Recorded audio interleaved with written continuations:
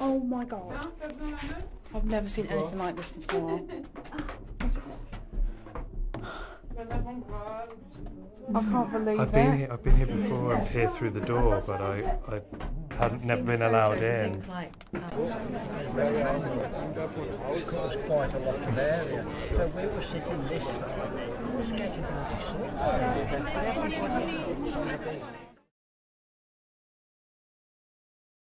Good morning, everyone. So we're on day 3. Like, a bit worse for wear because last night after the meal we ended up out in like some bars until about just like maybe 2:30 in the morning. So yeah, like definitely a bit worse for wear. But today, this morning, we've actually got a walking tour around the old town, which I already kind of had a little look around before yesterday anyway. But yeah, that's our plan. So we're having a tour around the old town. And then after that, we're free to kind of do whatever we want until there is another walk to an area in Limburg, or an area just north of Limburg called Dietkirchen. So we're going there. And then I think we basically just disembark and that's it. So that'll be the end of kind of the twinning trip. So don't know what will happen after that. But yeah, that is the plan for day 3. So join us.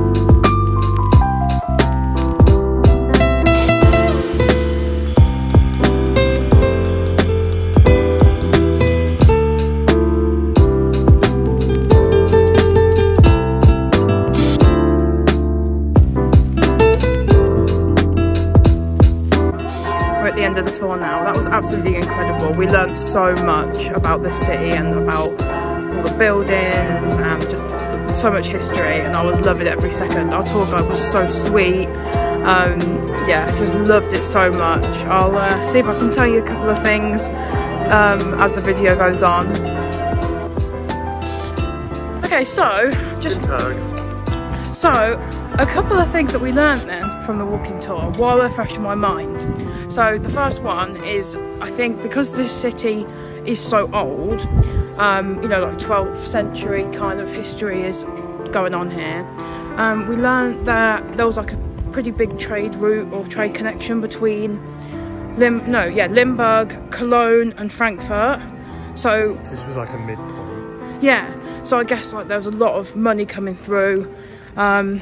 And yeah, a lot of trade routes, which I thought was really interesting. Also, we didn't know too much about it, but there's also a lot of history of the plague and the Black Death being in Limburg, and like 1 in 3 people in this city died. But I mean, that's hardly anything new. Pretty much a quarter of the population of Europe got wiped out from the plague, the Black Death. So yeah, but I thought that was really interesting. And then yeah, I mean, most of the buildings that are standing today are like 16th, 17th century. Some of them have been obviously renovated, but no, that's really good. So obviously, well, this is, again, something that's not like typical of Limburg or anything, but the tour guide was explaining that, yeah, when the Reformation happened, which would have been in the 1500s, the mid-1500s, when Martin Luther pinned his shit to the wall, basically all of the churches were changed from like Catholic to Reformed churches, and they were once, you know, owned by the church. They then belonged to the state, and you'll see clips from the cathedral yesterday, and I did mention this in yesterday's video, that yeah, they would have whitewashed everything in there, gotten rid of all the kind of examples of wealth in the churches, because they didn't want to be associated with like exploitation in that way. So they didn't want the churches to be wealthy. They wanted, you know, everything to be owned by the state. So that's it really. But no, it was a great tour. I always think now I'm going to always do walking tours. But yeah, so we're now going to go and get some food. Nice vegetarian baguette. Yes. At so the yeah, very least. we will show you what we get. So we've just sat down in a cafe. We've got these beers. Look at these bottles. They're so cool. And then we have ordered the tomato panini and the antipasti panini. I don't want any more bread, but here we go. So, Prost. Prost.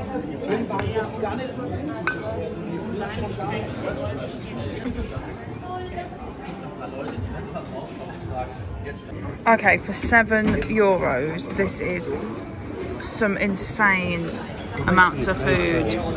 In fact, to the point where we can probably have one slice of each one there. I cannot wait to eat this. This is the one slice each. I never thought of that. Yeah, we can have one slice each. This is the antipasti panini, and that's just the cheese and spinach one. But yeah, oh my god, eat it, lovely. try it, give it a try. I don't want it all to fly out. That's okay. You're like snogging it then. Of course, exactly what I wanted. Does it taste like the caprese salad? I said I really wanted like a cheese and tomato sandwich. That's basically what I've got. Lovely. I was craving it. So there is olives, aubergine, cheese, sun-dried tomatoes, and spinach in there. So Go for it. I always look covered in food. That is pretty good, that. Das Essen war sehr lecker. That's really good. The panini that I had was just basically like, yeah, balsamic vinegar. You can see Pete in the shade, sorry, in the reflection. It was just like, yeah, all the sort of things that you get in an antipasti, just in a really nice bit of bread with some cheese. It was absolutely stunning, really filling, and there's quite a lot of food, to be honest, so really happy with the value. Just got a nice little mango sorbet ice cream. I think it was only just under €2. I don't know though, I just checked my card. I'm like, what? But I better eat it before it gets melted. Oh my god, it's really refreshing. Mango sorbet.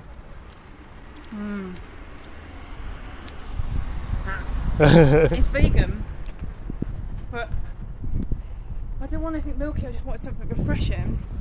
Let me just check how much it was. Because on the thing... 35? Something like that? I just checked, and it said $6.80 on the card machine. I've actually only paid €1.70. This is the bridge, isn't it, from the 13th century? It sure is. So they've repaved it, but where it stands and what it is, it's from the 13th century, this bridge. And this tower's the toll booth.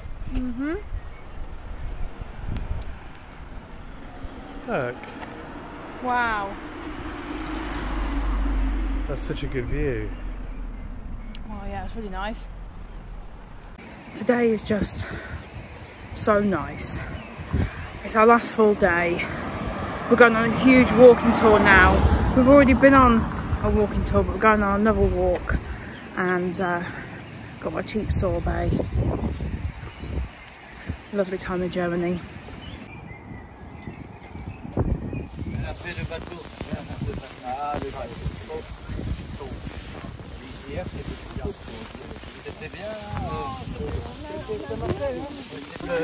Oh my god, it's so warm.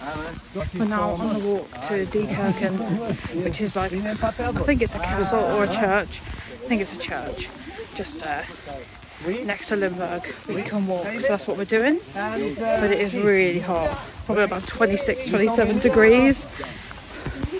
And No water.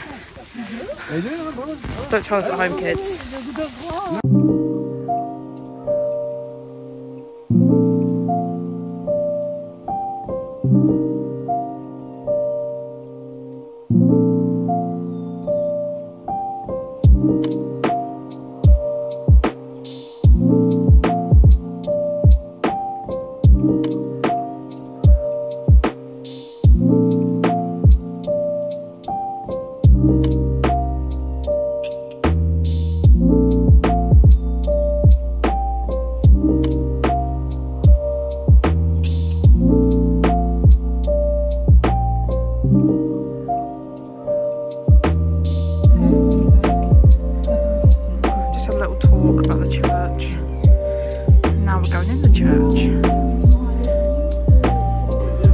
This is a 3rd century, I think, Catholic church.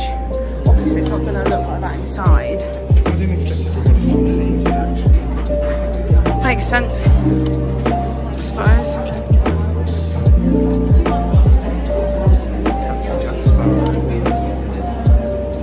Yeah, it's very plain for a Catholic church.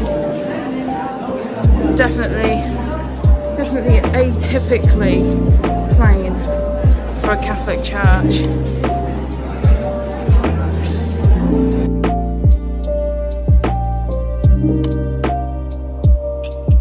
Hey, I think they got that Jesus wholesale, because that's the same one in the Limburg Cathedral.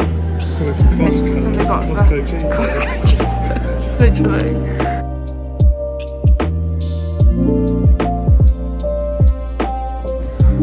Absolutely gorgeous. The view of the church.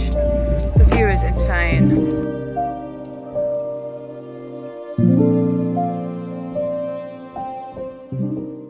Just gotta go through the gap in the wall.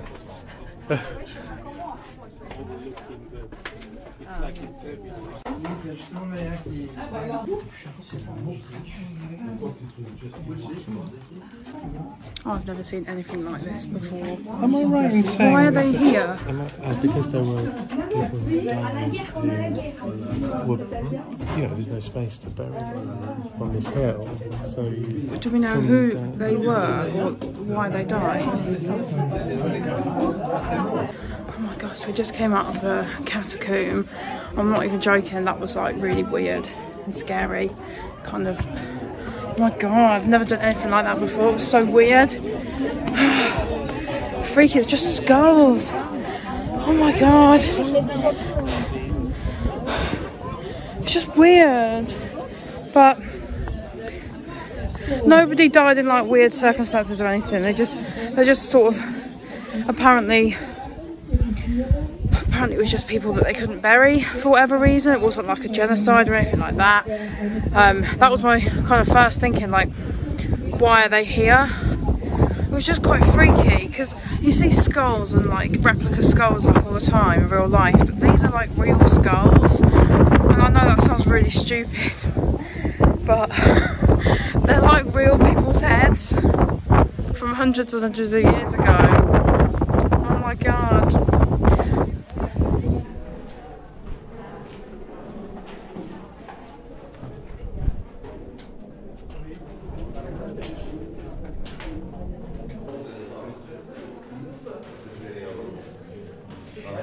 Yeah, this is more like it. That's baby. Jesus. That's baby. That's baby. Mary and Joseph. That's baby.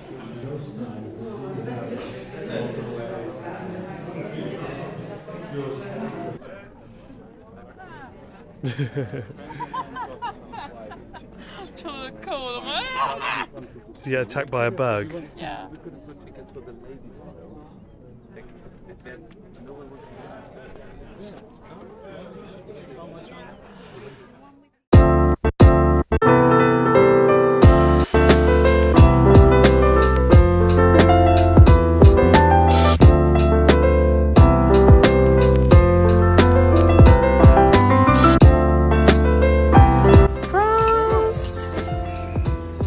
Sat on some couch now in some bar terrace, having a cheeky bev, cheeky beveler. I was going to say it's the last beer of the trip, but it most certainly isn't. Could be. No, it's not. Hi everyone. So there's now going to be a cathedral sort of procession thing, but we're not doing that because I've done enough of that stuff this weekend. So Pete's mum's gone there with our host, and then we are gonna, oh no, we're gonna have to go back this way. What's happening? Well, there's no entrance. No. Besides. We're going to a pub nearby, a beer garden nearby. We wanted to go to this one yesterday, so we just went to this Greek restaurant, had a couple of drinks. Really nice vibe in there. Yeah, lovely. But we don't know if we're going to eat or not yet, or if we'll wait for the soup that our host Erica is going to make or has already made. But I could do with a Chinese, not going to lie. How the fuck do we get down there now? Wait, they must have meant Mühlen Bier. Ich liebe Biergarten. Right. This might well be the last beer of the trip. Prost. Prost.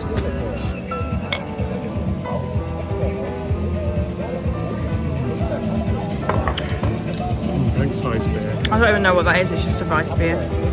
Look how sweaty and gross I look, it's jokes. It's because it's covered in cream.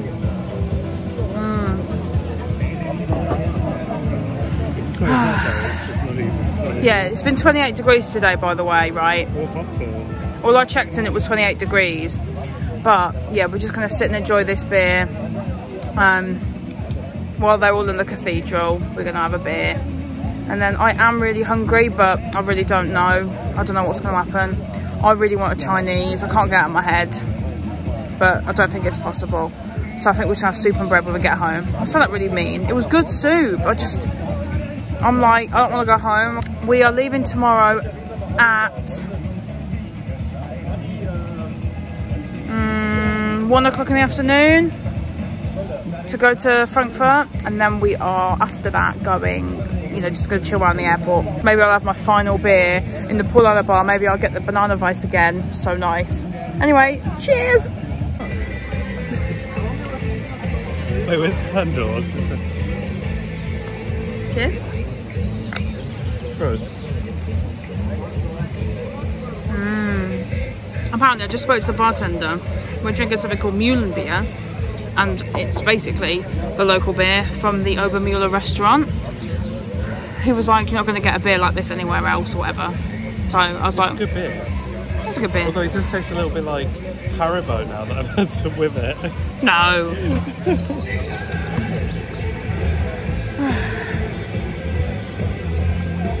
Where do you draw the line? I draw the line at Rasputin visiting my kids' bedrooms. But anything other than that is acceptable. So, yeah, born bankrupt in the former Soviet Union. So we skipped the church thing, as we said. And now we're doing probably the final thing before the end of the twinning. So this is going to be just a celebration, some speeches apparently. Everyone gets beer, pasta, and then there's some men walking around with boxes and boxes of pretzels. So we'll be helping ourselves to some of them. There's some pretzels, lady with pretzels. Yeah, there's also women with pretzels. So Pete, why don't you go and get us a couple of pretzels, mate? I'll wait here. Great view as well. Pete's not letting me drink anymore. Oh, yeah. This is a cry for help. I said. Please don't let me drink anymore.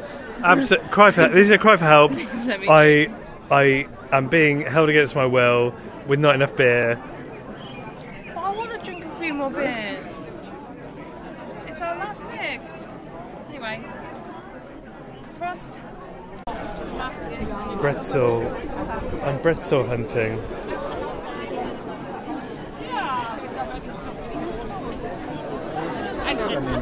Ah, danke. Oh.